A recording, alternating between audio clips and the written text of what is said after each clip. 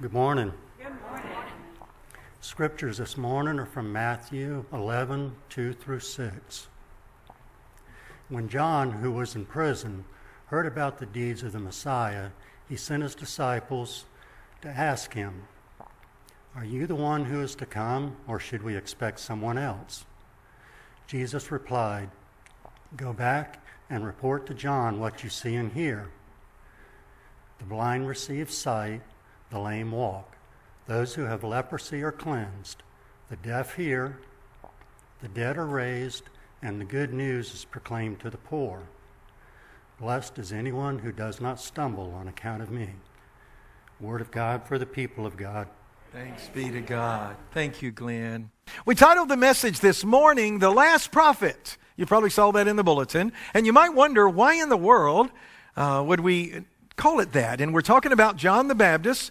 Last Sunday and this Sunday, and the readings that we follow for the Christmas stories, they're both about John the Baptist. And then, of course, we start talking about Joseph and Mary and the wise men and the angels and the shepherds. All of that as we get real close to the Christmas day in our different services.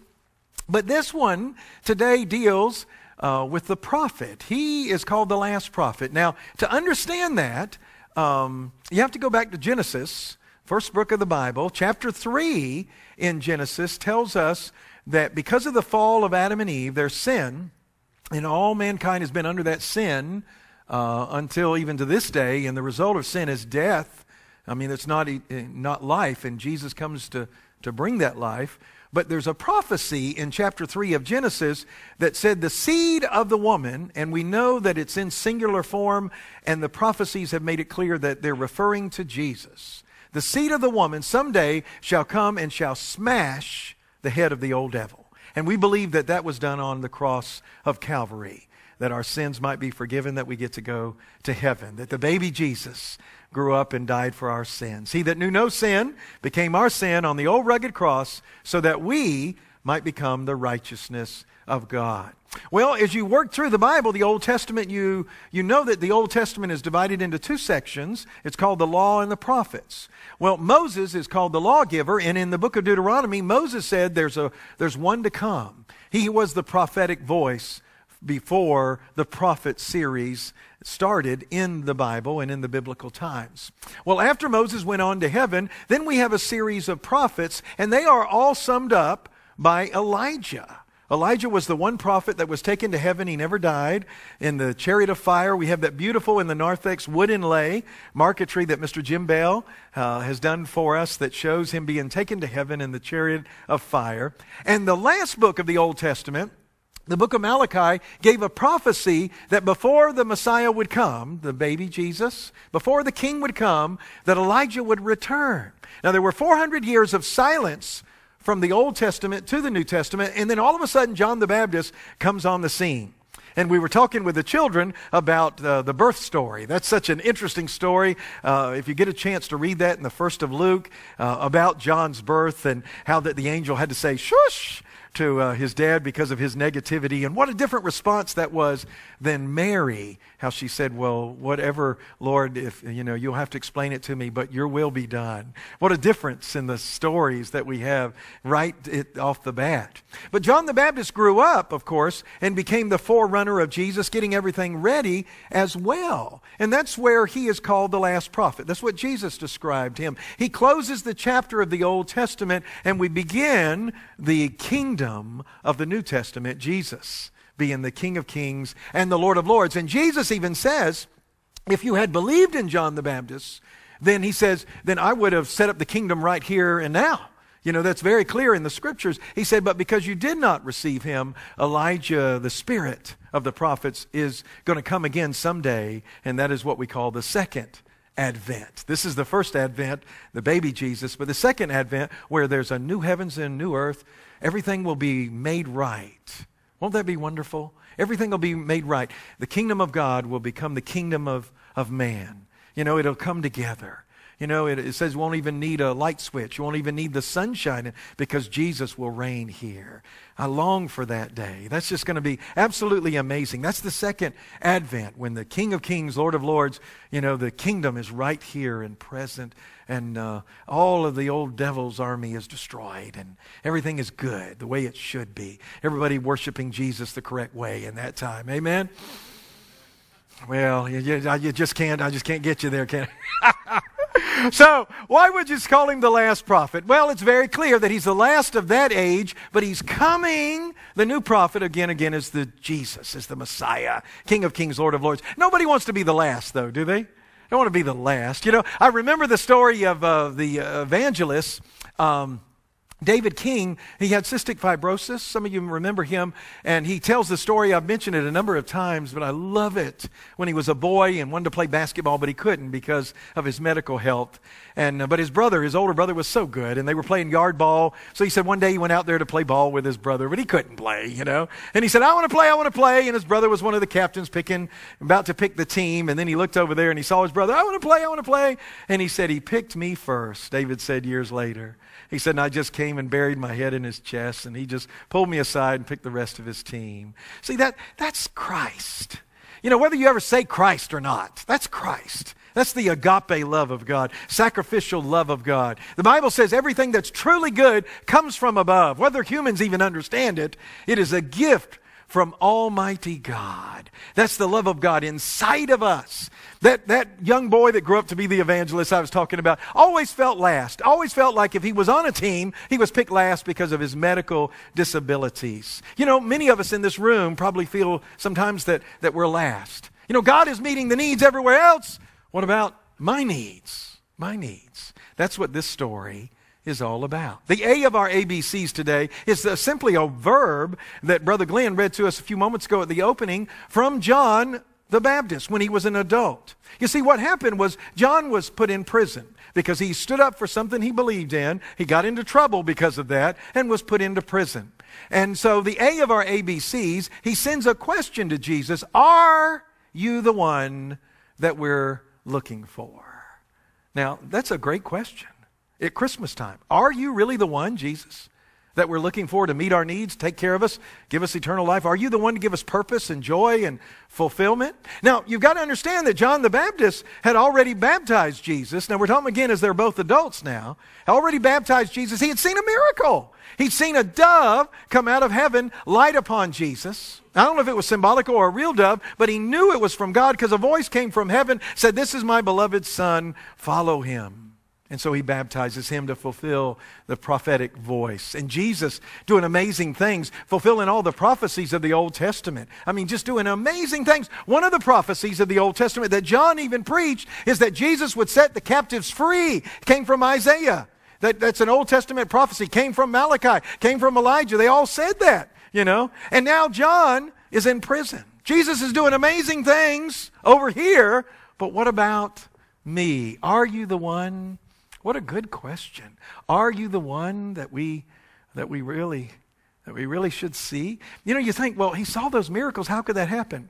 I've wondered that when I read the Old Testament. The Israelites, all the miracles that God showed them, the people of God, in the Old Testament, and yet just a few days when things go bad, seems like they've forgotten all that. Well, I think that's the way you and I are. You ever have worries? Ever have fears, anxieties, overwhelming? You know, and you don't feel like God's hearing you, and if he is, you don't understand what he's doing and why he's not doing more, you know? Well, you're in good company. This is John the Baptist. This is this great prophet of God. Now, I want you to think of this. This is probably why the story's there for us. You know, if you've been here on Wednesday nights, we're doing Max Lucado's Christmas series, and the first one we did a couple of weeks ago, he lifted up a story from 1926. He said there was a medical missionary, an evangelist that went to the continent of Africa and shared the good news of Christ, and for 5 years with his medical clinic, ministered to so many people, but nobody came to the little chapel that he built. They just didn't want to be a part of that religious thing, but they would come to the medical needs. He had a child while he was over there, he and his wife, and at 5 years, the child dies, and he's beside himself. So he builds his own casket and carrying the casket to where you're going to bury his little boy. One of the natives saw him and went with him, helped him carry the casket, helped him dig the grave. And then the evangelist said later as he wrote this, he said, I cried and I couldn't stop crying. He said, but the strangest thing happened. He said, as I was crying, the native that was with me looked at me and he finally ran away into the community. He said, and I could hear him shouting, white man cries like us. The next Sunday, the whole community was in church. And so he began to ponder, what's going on? They somehow felt that he was totally different. You know, he was like this amazing, brilliant person that could bring all these medical helps to them, but he wasn't one of them. But when he wept, like many of them had lost their children, he was one of them. That's the incarnation. That's the Christmas story. That's the idea of God becoming a human, little baby Jesus. Little baby. Where in the world God get that idea? You know, little baby Jesus. When you think about God, you think about, something awesome and powerful and glorious and maybe even mean and rough and tough and all of that. But a baby, a humble baby, a baby dependent on us to take care of. Oh my goodness. God wants to reveal himself to us in amazing ways. Absolutely amazing ways. He wants to reveal himself. It's of eternal significance. Eternal significance. I've told you before, I love the old Rocky movies. Ta-da-ta, da-da-ta. And I was watching one late the other night just to calm down, and just working through my evening prayers, watching Rocky, and I like that, and I watched the old one from the 70s. Any of you old enough to remember the 70s, And he was fighting Apollo Creed, the very first one, and here he is, the underdog, and he can't sleep the night before because he feels like he's going to get pulverized, and he did.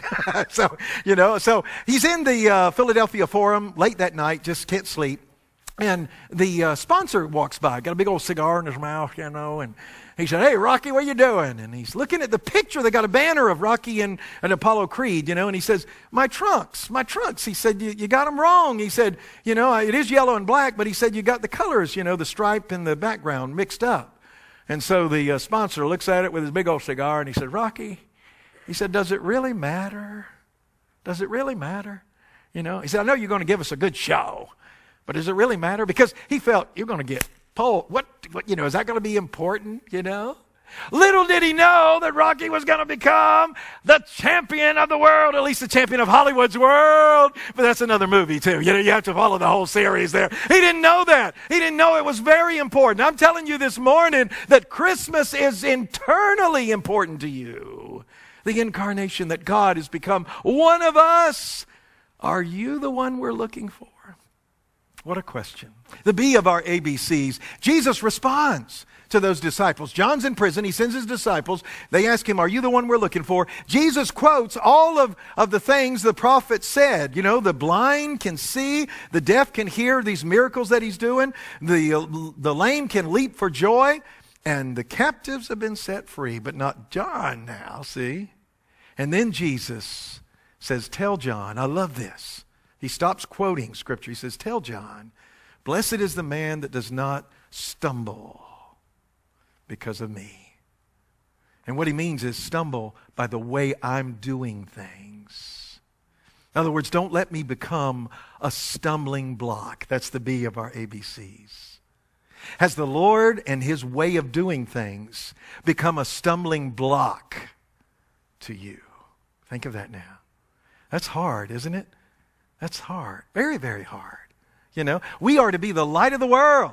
We are to be the light of the world. It's hard doing that sometimes, Travis told us last week that, and he was talking about their float that had won in that category. And there was a number of Polar Express. I know the Michellegrams and the Scouts, the Girl Scouts. There was a number of good ones up there. But Travis said that he had borrowed a light bulb. You remember that from last week? Borrowed a light bulb from First Baptist Church. And I kidded him saying that, I guess that's being the light of the world. That's our verse for our expansion. We have to borrow from the Baptists. Yes, we do.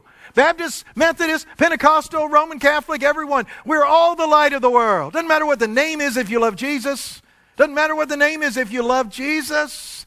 We're to be the light of the world. We have to share on one another and care for one another and be a part of one another. Do you know the Lord? My good friend Robert, he's in heaven now. told me one day he was passing down the road, I guess it was an abandoned road, but he saw a young lady broke down, a flat tire, so he pulled off and helped her change the tire and said she had such a sweet spirit. Robert was such an evangelist. He said, when I changed the tire, he said, I looked at her and I said to her, "You must know the Lord." And she paused for a minute. Robert told me, she said, "I know of the Lord." Now let me raise that question. Do you know the Lord? Or do you know of the Lord? He loves you so very much. He loves you so very much. Do you know him? He wants to come in. The incarnation is for you this morning, to be a part of your life, to be in you. Now, the C of our ABCs today, to take us to the end of the sermon, is simply the word Christ, because Christ responds to those disciples. And you know what? He doesn't set the captive free, John, out of jail in bondage. But he gives him the strength, just like the angels end up giving Jesus the strength at the Garden of Gethsemane to go to the cross. He motivates, he encourages, he gives the right words to take back to John to stand up and be the person that God wants him to be. That's what God's word is for you today. He wants to give you what you need to make it through this time in your life. He wants to speak to you and care for you. The church should be that way. Church is not perfect. Oh my goodness gracious. I'm not perfect. I know you're not perfect either. You know, remember the acronym that we have for church, CHURCH, Christ hopes you are coming home. That's what church should be, feeling at home, but home is not perfect. You know that. Think of your own home. It's not perfect. Not at all, Do y'all remember the Brady Bunch? Any of you TV freaks? You remember the old Brady Bunch series? Do you remember when it came out that the behind the scenes of the Brady Bunch wasn't as Brady as we thought it was, Is there really a family like that anyway, that everything is just peachy and rosy? No, you can't find that. Jesus' own personal family wasn't like that. I'm still struggling with Bill Cosby. All of the wonderful children's programs that he gave to us. And look at this, Humans are frail. Humans make mistakes. But the church should be providing love, grace, forgiveness, compassion, discipline sometimes. Trying to help a person that may be falling off the wagon to help them get back. Sometimes you have tough love as well. There's just things we need to be doing as the kingdom of God. Are you the one we're looking for? Just the other day, I watched another movie with my little girls. You probably haven't heard of this one, How the Grinch Stole Christmas. Loved it. And do you remember how the Grinch... You remember that the symbolism there that he steals Christmas because he couldn't stand it? Couldn't stand somebody else to be happy when he wasn't happy. He took all the waggets and gadgets and zoozles and woozles and all of those trinkets and took it up to Mount Crumpet to dump it, you remember? But then when he gets up there in the story, and I remember reading this so many times. Amanda remembered that. We used to read it always at Christmas, and of course it's in movie form now. But he went right up there to dump it from Mount Crumpet, and he said, you know what? He said every Christmas morning the Who's down in Whoville, they'll gather and sing, they worship. And so he said, but now they're not going to do that because I got rid of Christmas. So they're going to go boo-hoo and they're going to cry. You remember? And he said, I got to listen to that. You remember the story? And so he leans over there, but that's not what he hears. They're still singing praises. They're gathered around the Christmas tree, and I know they're praises because they're singing in a foreign language. Do you remember? Wah-hoo, wah-hoo, wah-hoo, wah-hoo, wah. You remember that? They're singing the praises of God. And something happens to the Grinch. His heart grows 2 sizes that day. He feels all toasty inside. It's amazing. And then he takes everything back down there for them to have Christmas. He's changed from the inside out. That's Christ. He's changed from the inside out. And even the Grinch himself carved the roast beast. Is you the one, Jesus, we should be looking for? Our candle is red. It represents joy. Our poinsettias represent joy. Even if you don't feel joy. Let me end this with this. Praise team, y'all can go ahead and come back on that. I want you to hear this.